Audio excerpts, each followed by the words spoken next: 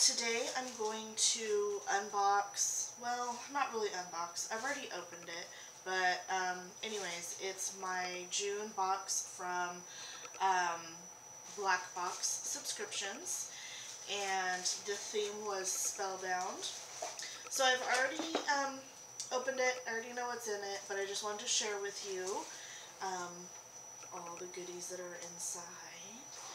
And I'm really happy with it. There are two different choices for the Black Box subscriptions. It is a monthly subscription, and this one is the, I think they call it the standard, and it's $23 a month. And then the deluxe box comes in a coffin-shaped box. It's really cute, and it comes with like 3 or 4 extra items than what you get in the standard box. And that one is, I think, $43 a month. I'll double check and I'll write it down in the comments or the description.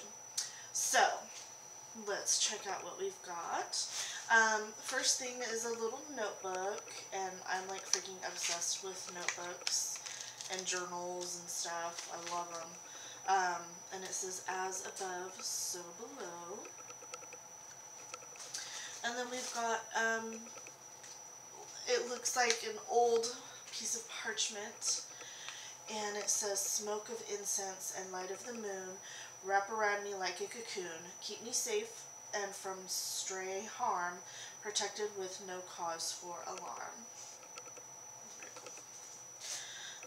And then a little card that tells you everything that's in it and all the different social media sites that Black Box Subscriptions is on.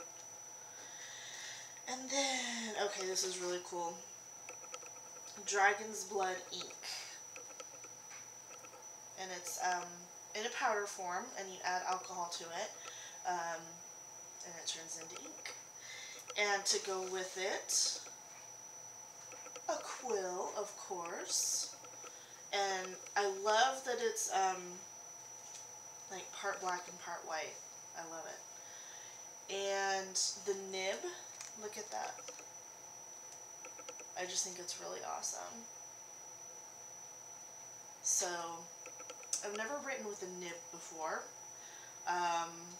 or a quill, to be honest, but we're going to give it a try and we'll see how it works out. Okay, so the next item is a selenite wand, and it's a really pretty crystal. To be honest, I'm not exactly sure what you do with it or what the purpose is, or like what the properties of selenite are. So I'll have to look that up, but I think it's cool that it's kind of imperfect, you know, it's got that little notch taken out of it, you know, it's not perfectly rectangular or whatever. But so yeah, I'll have to do some research. If you guys know you know what it's for, put it in the comments. That would be very helpful. Okay, so moving on.